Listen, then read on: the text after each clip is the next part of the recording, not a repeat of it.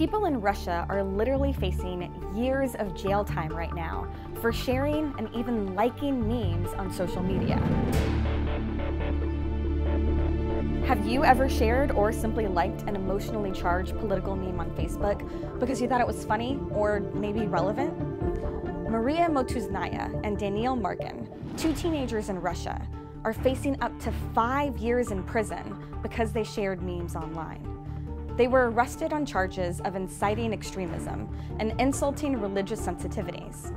You can even be charged with intent simply by storing the content in your computer without having shared it with anyone yet. The memes featured nuns smoking with the caption, "Quickly, while God isn't looking," while another one shows Jon Snow from HBO's Game of Thrones with the caption, "Jon Snow is risen. Truly, he is risen."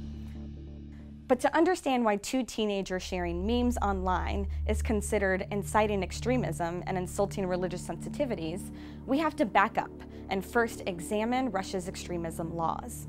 In 2002, Russia's Duma, which is the equivalent to the United States House of Representatives, passed anti-extremism laws, or the Federal Law on Combating Extremist Activity, in response to terrorism in the North Caucasus. The purpose of the laws initially was to stop any religious groups from claiming they were better than any others, but the laws have since snowballed into broad vagueness. In 2014, after language was added to the law to include internet activity, the Duma's jurisdiction expanded into the blogosphere and any social media site where extremists could be sharing or even liking memes or other content that the Duma just considers to be extremist. So yes, you can be arrested for just clicking like on something that the Duma thinks goes too far. And as the years went on, the language of the laws kept expanding, which eventually led to more arrests, giving authorities more power to conduct intrusive surveillance. The laws also required IT companies to store the content of users' online communications, like text messages, photos, and videos, for 6 months, and the metadata for 3 years. The maximum punishment for sharing or liking content, like a photo depicting Jon Snow as Jesus, is 5 years in jail. Even just the opening of one such criminal case can land you on an extremist list monitored by the Federal Financial Monitoring Service. People on this list are restricted from certain professions, and their bank accounts can be frozen, even if they haven't been convicted. In the past year, 604 people have been arrested, most of whom are under the age of 25. In Russia today, it is illegal through these laws to express feelings of political opposition online without possibly facing serious consequences. And the Russian government, believe it or not, is getting even more draconian with extremist arrests, which brings us to the New Greatness case. 10 protesters have been detained since March in a Moscow jail for using social media to organize what the government has called an extremist community. This opposition movement was hatched on the app Telegram, which is Russia's equivalent of Facebook Messenger. Two best friends, Anna Pavlikova, 17, and Maria Dubovic, 19, started venting about the things that young people in Russia talk about: life, politics, school, the Putin regime. They discussed these things in a small group chat on Telegram called New Chat. Members of the group chat included mostly unemployed men in their 20s and early 30s.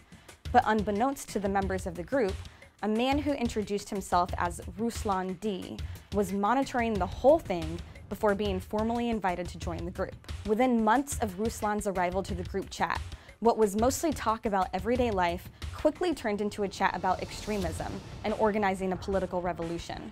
And before long, Ruslan had pushed the group beyond just talking. He organized meetings and fully funded the operation.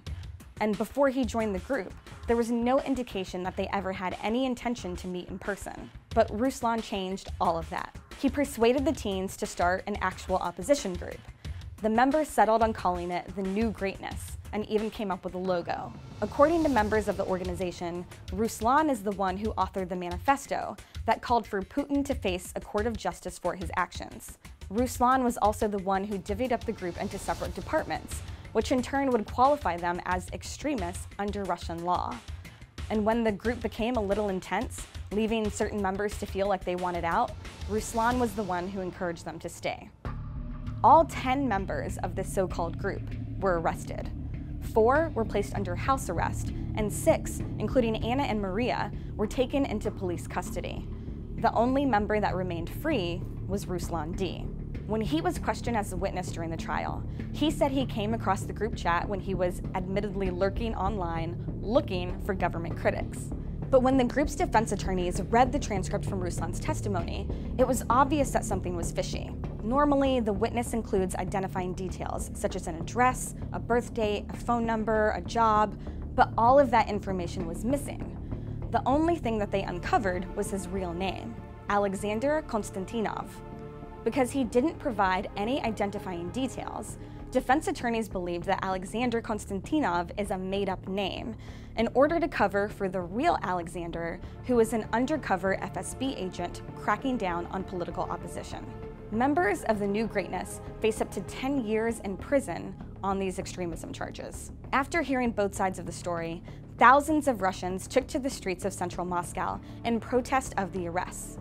And as a result of the protests, the next day, the court transferred Anna Pavlikova and Maria Dubovik to house arrest until September 13th. Pavlikova has asked that all charges against her be dropped because they're based on hearsay provided by Ruslan D, the alleged undercover FSB agent. She plans on suing him. Because 99% of all cases in Russia end in a conviction, Pavlikova's parents are losing hope. Russia's extremism laws have gone from attacking free speech to entrapping teenagers who are simply expressing dismay over the direction of Russian politics.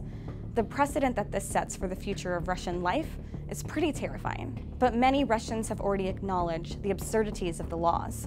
Social media companies, politicians, and human rights activists have had enough. Mail.ru, the parent company of VK, which is Russia's Facebook, is asking the government to change legislation on social media hate speech and pardon those who have been unjustly convicted. And VK itself has recently promised to introduce new privacy settings, which will make it harder for law enforcement to monitor users' accounts. 3 members of the Human Rights Council under the Russian president are also trying to combat this. They've presented proposals to be approved in September. They denounced conflicts of interest within the FSB and asked to replace jail time with fines and supervision instead. Russians are clearly waking up to the laws, and there are a lot of debates surrounding them today. The Kremlin's effort to mute views that may be politically different are actually backfiring because Russian citizens are fighting back.